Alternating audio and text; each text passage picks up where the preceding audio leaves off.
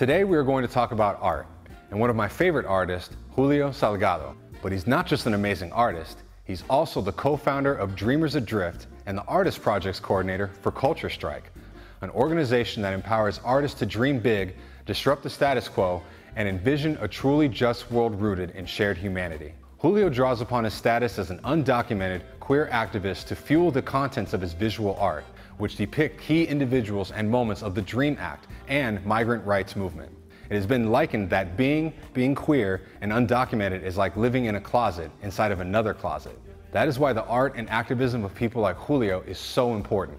He is giving voice and power to those who have been pushed to the side for way too long. Luckily, it seems like people are taking notice. In July of 2012, Salgado and other undocumented activists joined Jose A. Vargas on the cover of Time magazine.